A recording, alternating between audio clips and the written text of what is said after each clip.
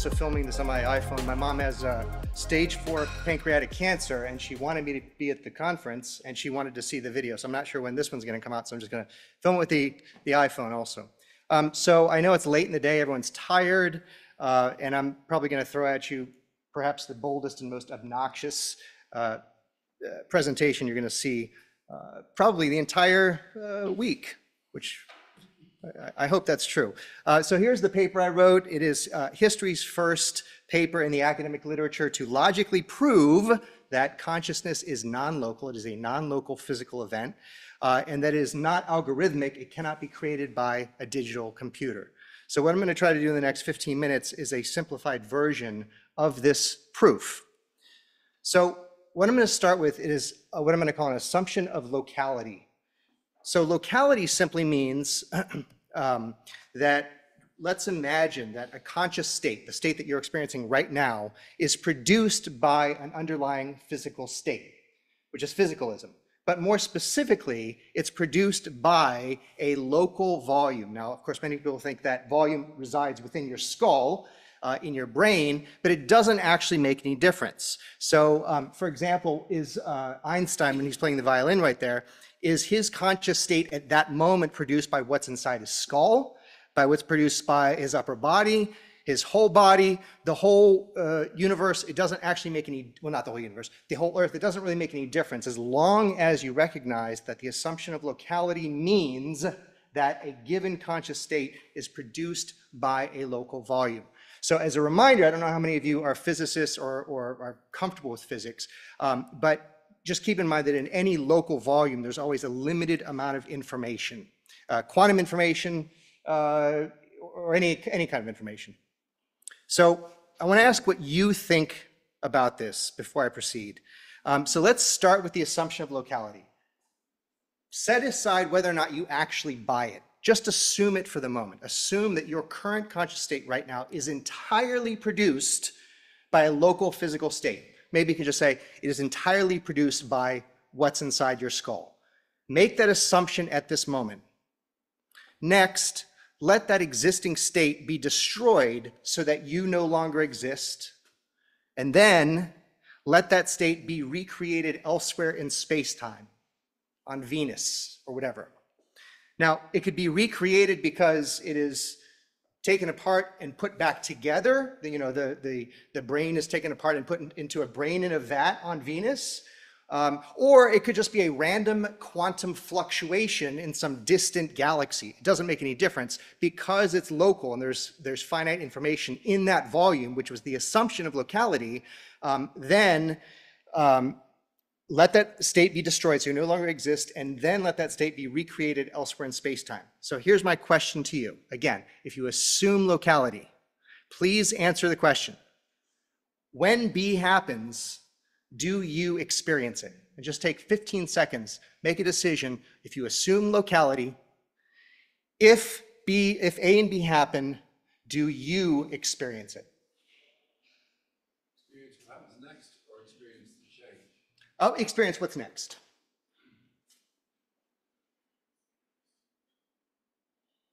And being at this conference means you've thought about this before. You have to have an answer. Yes or no? It's either one. It's one of the two. Please commit your answer. Write your answer down. You've already thought about this. So, if I can be so bold to ask, did anyone say no? No. How many people? A lot of people, actually. Oh, surprising. Well, then that means this talk isn't really for you, because if you already think the answer is no, then you already agree that mind uploading, conscious AI, human teleportation, etc., are impossible. Because if recreating, if you just say that recreating, if what creates you is in this local volume and recreating it elsewhere doesn't create you, well, then what's the point? So the talk is really to everyone else who said yes.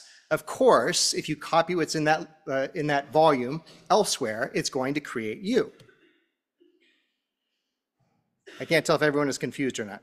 So we're going to start with this assumption. If consciousness is local, so let's create this conscious state C1 from some underlying state, some physical state. Now here is a light cone representing, of course, what's What's outside of it is not causal. What's inside of it is causal. And now let's take apart that underlying physical state and recreate it elsewhere in space-time. But it's within that light cone because that information has to be within that light cone. Well, a moment later, as you asked, what do you experience? Well, there's going to be some next conscious state that you experience. Now, what if then, of course, then that has its own light cone. Now, what if you now create a space-like separated instance elsewhere within that original time cone? You should be able to because you're just making another copy of the exact same thing. Well, it also has its own light cone. Now, if the next conscious state of that one is C2, we have no problem here. It's the same person. You've already said that, yes, this is you. And of course, this also has to be you. There's no problem. Here's where the problem arises. What if, it could have been either one of them, due to some quantum fluctuation, for example, that next conscious state is, say, C2 prime. So just let this sink in just for a moment, this situation. How much time do I have? You have plenty of time. You've got a good 20 minutes. I've got 20 minutes? Excellent. Okay. You got 19 minutes. Okay, 10 minutes. Okay. Now, here's the question. Which conscious state do you experience, C2 or C2 prime? There's only three options. Logically, right? It's one of them, or it's both of them, or it's none of them. Just out of curiosity, if you don't mind playing along, who thinks the answer is no, you don't experience any of them? Who thinks it's both of them? Many worlds people. And then who thinks it's one or the other? All right, now here's the problem. You don't have a problem with no. I'm sorry, go ahead. You don't have a problem with no cloning? I didn't. No, I think he's going to answer your question in a minute. Okay. So here's the problem. Yeah. You don't mean, when you say both, you don't mean both at the same time, right? Well, here's the problem. You can't say at the same time because there is no simultaneity here because we're talking about light cones. The question is, do you experience one of them, both of them, or neither of them? Well, this whole notion of light cones is where we run into problems. Because what light cones, how many of you are not familiar with light cones? Okay, so everyone's familiar. So there's a causality problem here. The problem with A, neither, is that we've already established by the assumption of locality, again, this is all based on the assumption of locality. If consciousness is in fact local, and you say you kill it here and recreate it here. Oh, you don't see the mouse when I move it. Okay. When you kill it here and recreate it up there, that is you. You've already accepted that. So it can't be neither. And you might say, well, hold on a second. Actually, once we created this second version, then it creates a problem there, so that can't happen. The problem is, in space-time, we know that there can't be any causal relationship between these two events. Therefore, there's no way for the universe to know whether or not that has been created elsewhere. So we already know the answer cannot be neither.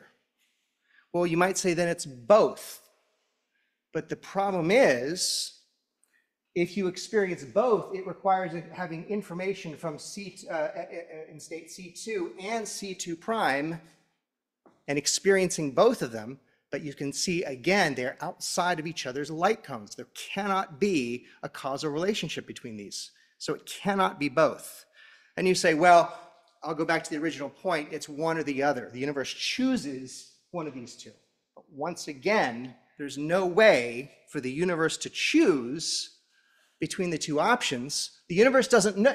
You might say, oh, this one's closer to the original. But the universe doesn't know that. It's closer in the sense of space-time, but there's no way for this to send a signal back to this and say, no, you can't be created because of that. I have no idea if I'm throwing everyone off. But in any event, I'm going to keep moving. So it can't be neither, it can't be both, and it can't be one or the other. What that means, again, the entire assumption we made was that if consciousness is local, these are the only three options.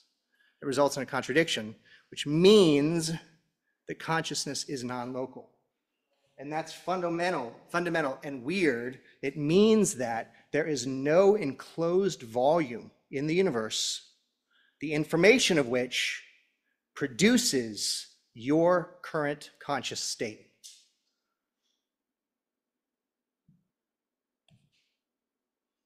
It also means a conscious state can't be copied or repeated for the exact same reason.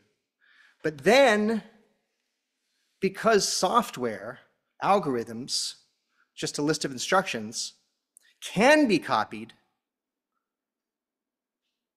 but if conscious states cannot be copied, then a conscious state cannot be algorithmic.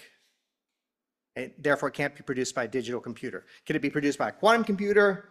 Well, quantum mechanics, we know, is non-local, so there might be some relationship between quantum mechanics and consciousness, but that isn't necessarily the result here. Mind uploading is impossible because consciousness cannot be produced by a digital computer.